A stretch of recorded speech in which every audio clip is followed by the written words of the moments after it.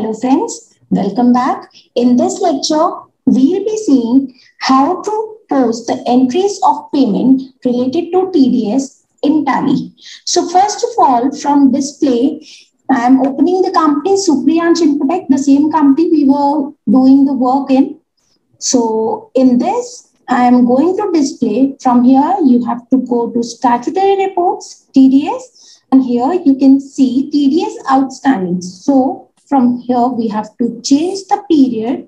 I'm selecting the current period, and you can see we have TDS payment pending, and this is up to amount 8,000. So we have to make a TDS payment entry for rupees 8,000. Now see how you can post this entry. I'm going to accounting vouchers. Now from here, select payment voucher, and I'm changing the date. Now on 2nd April, I'm making my payment of TDS. In this, what you have to do, as we were doing in the previous lectures, you have to select start payment over here. As you select the start payment, you have to describe the tax type and the nature of payment you are doing. So we are making the payment of TDS, and we are making the payment for 1st April 2020, 2nd April 2020, because we had posted the transaction for these 2 days only. And we are deducting the till date. The section applies is 194C. This is payment to contractors, and deductee status is all. That is for company and non-company as well.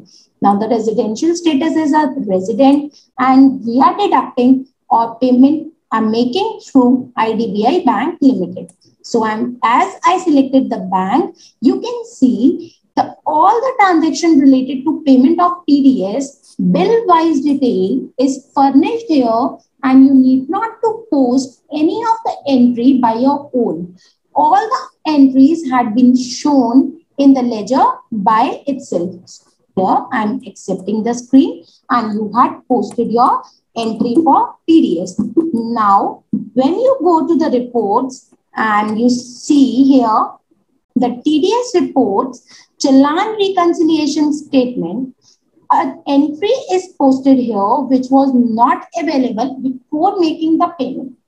So as we had done in the bank reconciliation, you have to reconcile this entry with the bank statement. And for reconciliation, what you have to do, you have to press F5, and then you have to put here the details of your check, BSR code, challan number, challan date, and voucher number, and the bank name, like I am providing IDBI Bank, the branch name, and all the other details as required for the reconciliation. When you reconcile this, it will be erased from Challan reconciliation statement. Now, is this clear to you? In TDS outstanding, now we can see there is no more payment left in TDS outstanding statement. Now, if I go to my form number 26Q, then I can see here the tax deductible amount is 8,000, and the total balance deductible here